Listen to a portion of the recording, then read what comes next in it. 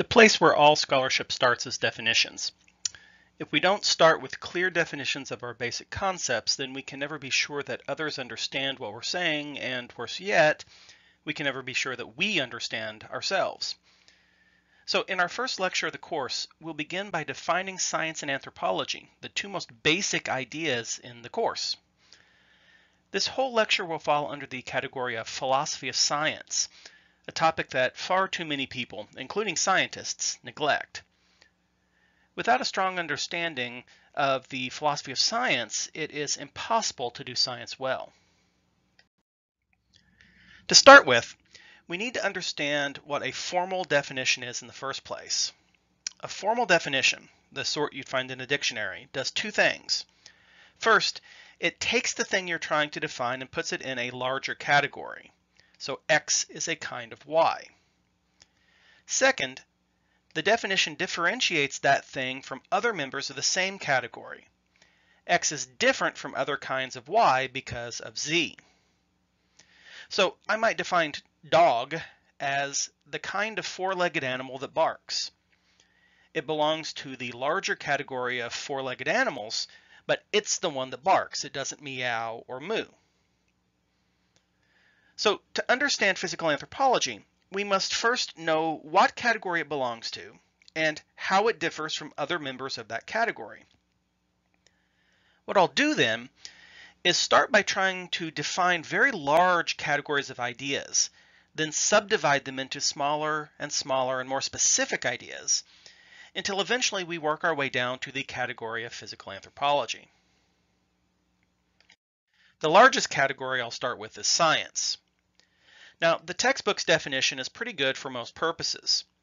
A body of knowledge gained through observation and experimentation. It also says that science is a method of gaining information to explain natural phenomena. But that's less good because it confuses science with the scientific method. The thing you're doing is not the same as how you're doing it. And not all scientific disciplines are interested in natural phenomena. Anthropology, for example, is interested in human-made phenomena. My preferred definition of science is a bit more philosophical than the textbook, but it highlights several aspects of science that are very important for understanding physical anthropology. Science is a knowledge system that assumes an objective reality independent of any observer and investigates it via the scientific method.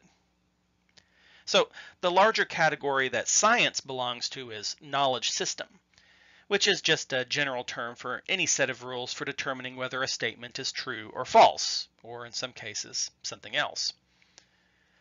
Other knowledge systems include mathematics, or religion, or tradition, or even intuition.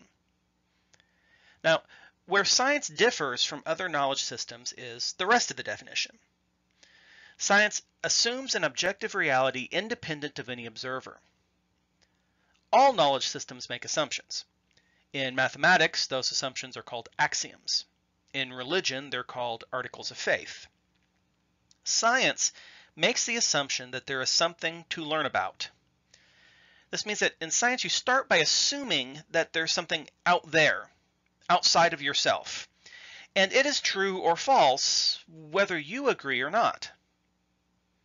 Other knowledge systems are much more subjective. Whether an idea is true or not depends on who's asking. Well, if there is an objective reality, how do we learn about it? This is a second way that science differs. Science uses the scientific method to investigate reality. And that might seem a little obvious, but what's important is the method itself. You can assume an objective reality without being scientific about how you investigate it. There are plenty of definitions of the scientific method, which the textbook defines as an approach to research whereby a problem is identified, a hypothesis is stated, and that hypothesis is tested by collecting and analyzing data. I don't really like that one because I use the term hypothesis in a different manner than the textbook authors. More on that in a minute. I'd define the scientific method this way. The scientific method is a way of investigating the world by describing observations, then explaining those observations, testing those explanations with more observations, and revising them to be more accurate.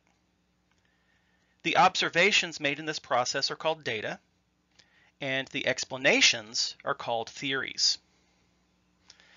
The scientific method is an ongoing process. Those last few steps of testing, followed by revision, followed by testing, followed by revision, and so on, they form an endless loop with no exit point. At no point is an explanation considered proven in the absolute sense. All theories are open to change when new data is available, and science is never done.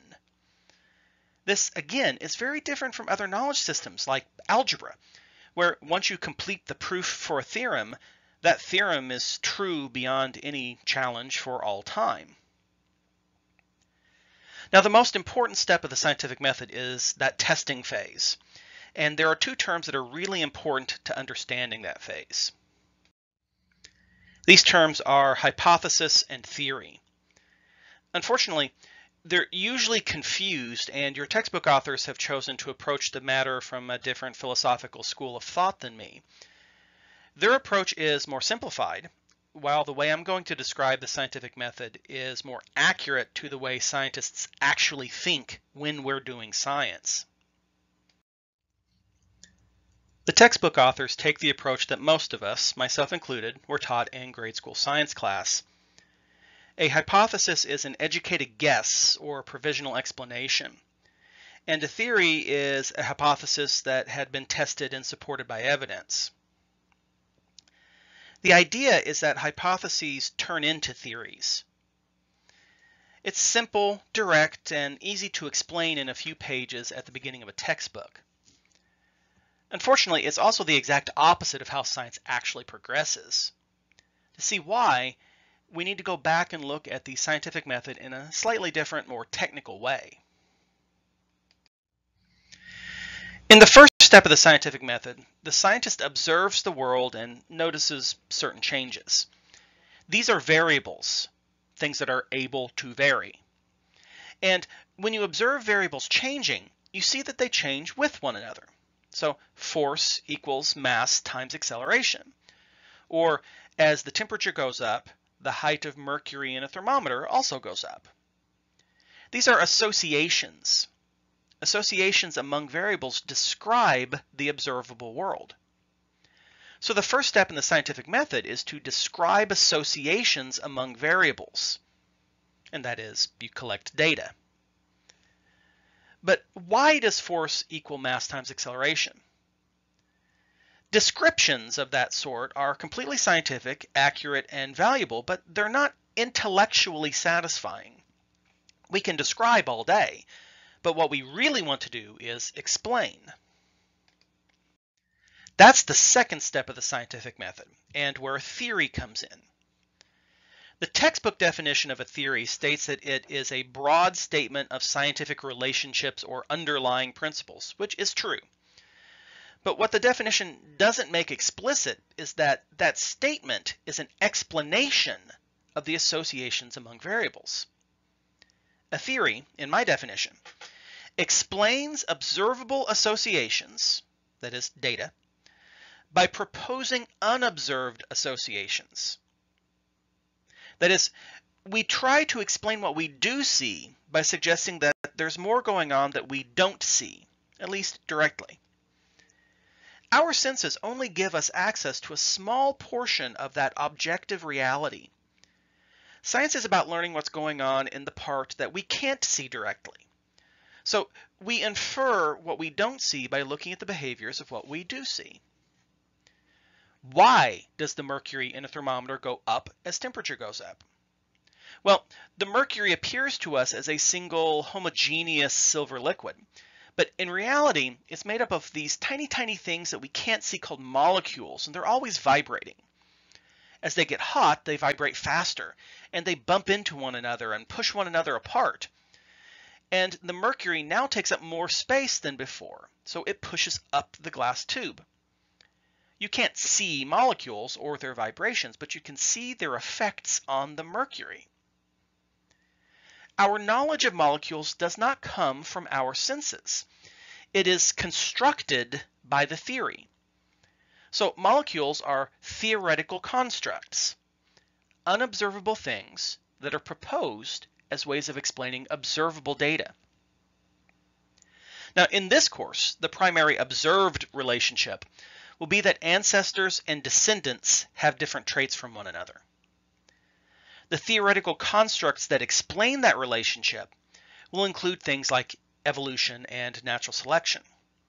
You observe the traits of the ancestors and descendants. You explain those traits with natural selection. But natural selection itself is an abstract concept that you cannot see or feel or weigh. So that's step 2 of the scientific method. Now we want to test whether that theory is correct, to find a way to show that the theoretical constructs really do exist, even if we can't see them. But since they can't be measured directly, we can't just look for them. We need a hypothesis. In this approach, a hypothesis is an observable pattern that is a logical consequence of a theory. If the theory is true, then the hypothesized pattern will be observed.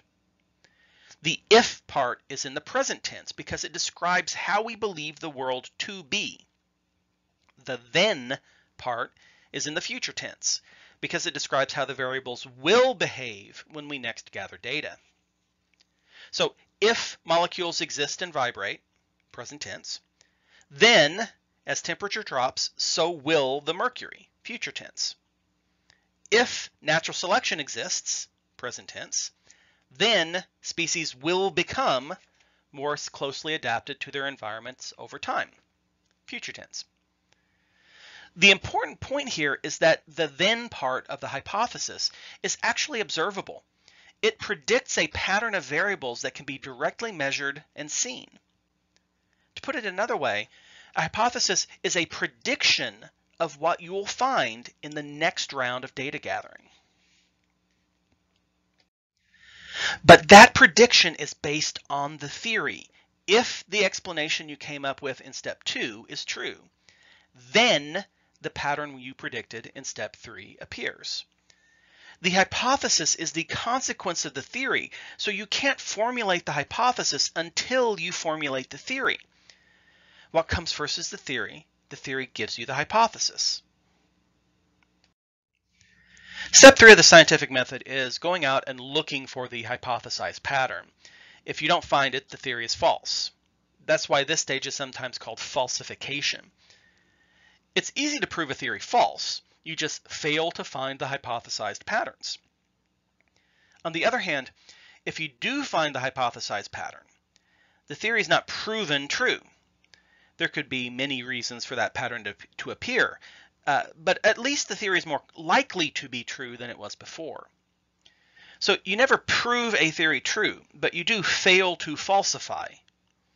And the more you fail to falsify, the more confident you can be that your theory is probably correct. If the predicted pattern of data doesn't appear, step 4 becomes revising the theory to explain the new observations, then generating a new hypothesis and going back to step 3. Most often, what scientists find with extremely complex theories like evolution is that the theory is true in some ways and false in others. Suppose, for example, that evolution does occur, but not via natural selection. Several 19th century scholars held such views. When that happens, we don't throw out the whole theory and start from scratch. Instead, we revise the parts that need revision and keep the parts that are consistent with the data, and we improve our explanations over time. Thus far, everything we've discussed describes all kinds of science. All sciences use the scientific method, by definition. But they apply it in different ways to different parts of the world. Let's talk now about the different kinds of sciences as we work our way down toward physical anthropology. The one most people probably learned in grade school is the distinction between the physical sciences and the social sciences. This distinction is based on what parts of the world the science is interested in investigating. Physical sciences like chemistry, physics, and geology are interested in physical things and the processes that affect them. Social sciences are interested in human societies and relationships among individuals within them. Physical anthropology is a discipline that straddles the boundaries between physical and social sciences. We're interested in the interplay between the physical and the social. The most basic goal of physical anthropology is to understand who we are. And the most basic answer is that we are the combination of what we are, the physical, and what we do, the social. So physical anthropology is equally a physical science and a social science. Another distinction is that between the experimental and observational sciences. The physical-social distinction was based on what the scientists were studying. This distinction is about how they conduct the study. An experimental or a laboratory science is one that gathers its information about the world by actually manipulating the world. A chemist, for example, pours red liquids into blue liquids and records what happens. A physicist will build a pendulum and measure how long it takes to swing. So you do experimental sciences by conducting experiments.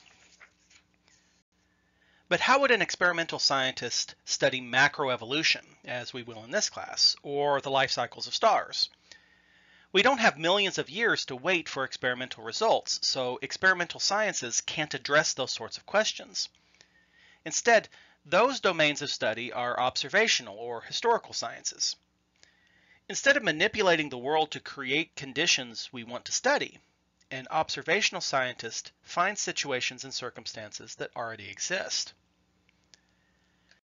Physical anthropology, and anthropology in general, is an observational science.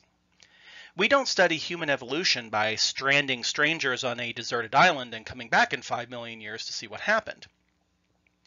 We go around and observe human fossils that already exist. Then we compare and contrast what we find, and we try to draw some general conclusions. It's finally time to define anthropology.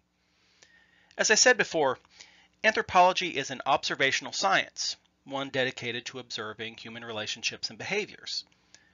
The textbook defines it as the field of inquiry that studies human culture and evolutionary aspects of human biology. I define anthropology as the holistic, scientific study of all aspects of the human condition. I think the terms holistic and scientific are extremely important in defining the discipline, but ultimately, anthropology is the science that answers the question, who are we? Now, clearly, with either definition, anthropology has an awfully ambitious goal, and no anthropologist can hope to really be proficient in all aspects of the human condition. So, American anthropology is divided into 4 subdisciplines: sociocultural, or just cultural anthropology, linguistic anthropology, archaeology, and physical, or biological anthropology. Sociocultural anthropology is the conceptual and theoretical heart of anthropology. It studies society and culture mostly by direct observation of contemporary living societies. These are the folks who go out to live with the natives and learn their ways. So, since they're directly observing the societies in action, sociocultural anthropologists have a central place in anthropology. Many behaviors and ideas that are not accessible to other anthropologists can be studied by sociocultural anthropologists. If anthropology is about observing humans, this is the most direct and obvious way to make those observations. Linguistic anthropology is simply the study of human language. Because language is intimately tied to culture, linguistics is closely tied to sociocultural anthropology and uses many of the same techniques. Archaeology is the study of the human past through material remains. Archaeology allows anthropologists to study cultures that are no longer around. Archaeology thus accesses a deeper time scale than sociocultural anthropology and can study much slower, longer-term processes. In this way, it's similar to physical anthropology and the study of human evolution. The final subdiscipline of anthropology is the main topic of our course, so we'll spend more time on it. Physical anthropology is also called biological anthropology. It is the study of human biology within the framework of evolution, with an emphasis on the interaction between biology and culture. Like all the subdisciplines, physical anthropology seeks to understand who we are. It explores that question by looking at the interplay between what we are and what we do. In the broad sense, physical anthropology is about trying to understand the physical nature of the human creature, but also how we can, to a certain extent at least, transcend those physical characteristics. Humans, after all, have culture, which is something that most other animal species lack. Culture, as your textbook defines it, is the behavioral aspects of human adaptation. More formally, culture is a set of learned behaviors transmitted from one generation to the next by non-biological means. These behaviors help us to survive in our physical and social environments. We can adapt to our environment by a fundamentally different mechanism than most other animal species. Their adaptation is through biology, that is, natural selection. But we can also adapt our behavior through culture. What we do is not instinct-driven and programmed into our DNA. We learn what to do and how to do it through culture. And this dependence on learning makes the human animal fairly unique in the natural world, and it has made us one of the most successful species in history. But even though humans can adapt to our environment through culture, we also evolve biologically. We couldn't have culture without the ability to learn, and we couldn't learn without a large brain. Culture is only possible because of biological evolution. We'll spend a quarter of this course looking at how and why we've evolved biologically as we have. What physical anthropologists have come to realize is that we adapt biologically to our environment, and part of that environment is created by our own cultural adaptations. The result is that culture influences biology, and biology influences culture. This is the concept of biocultural evolution, the mutual, interactive evolution of human biology and culture. The concept that biology makes culture possible, and that developing culture further influences the direction of biological evolution. In other words, there's a circular relationship between culture and biology in defining the human species' physical nature. Each is simultaneously the cause of and the effect of the other, so that any explanation that includes only one of the two is inherently incomplete. You must look at both to have a holistic understanding of what it means to be human. So, once you've had the revelation that culture and biology are mutually interdependent, what sorts of things do physical anthropologists actually do? What questions do they ask, and how do they go about answering those questions? One thing that we'll study is primatology, the study of the biology and behavior of non-human primates. We are classified as primates, and non-human primates are our closest living evolutionary relatives. Therefore, studying them may help us to learn about our own evolutionary history and biological nature. Our entire third unit will be devoted to the subfield of paleoanthropology, the study of earlier hominins, their chronology, physical structure, archaeological remains, habitats, and so on. Paleoanthropologists are interested in one of the most fundamental questions humans ask: where do we come from? They're interested in the largest questions of humanity's physical and biological context. For most of the last 150 years, they tried to answer these questions primarily by hunting down fossils of human ancestors and related species. In the last 35 years or so, they've also begun using high-tech laboratory methods to investigate human evolution through DNA and other molecular biology. Physical anthropologists are also interested in studying the human species as it exists today. Not where did we come from, but where are we now? Physical anthropologists measure variation in contemporary populations, variations such as linear dimensions like height or limb proportions, but also genetic variation and differences in biochemistry such as blood types. We'll spend the last portion of this course looking at some of those issues. Of course, in an introductory course, there will be some specializations within physical anthropology that we just don't get to. For example, some physical anthropologists look back into the past, but not as far as paleoanthropologists do. These scientists are bioarchaeologists or paleopathologists. Bioarchaeologists use comparatively recent human remains to answer questions like, what did people eat 1,000 years ago? Or did the ancient Egyptians intermarry with the ancient Nubians? Paleopathologists use human remains to answer questions about ancient disease. Finally, there's the applied dimension of physical anthropology. Applied science is science put to practical use. The most familiar applied branch of physical anthropology is probably forensic anthropology. Forensic anthropology is the use of physical anthropology to solve legal issues, usually crimes.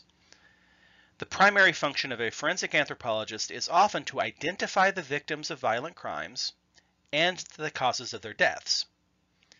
The TV show Bones was based on the work of the real forensic anthropologist Kathy Reichs, though of course the real work of a forensic anthropologist is a lot more mundane and tedious, and it usually takes more than an hour to identify the victim and catch the killer. So this then is a good place to stop. We've defined both science and anthropology. We've talked about how our own subdiscipline of physical anthropology fits into each of those categories and how it differs from all the other members. In our next lecture, we'll shift focus from the philosophy of science to the history of science, specifically the history of evolutionary theory.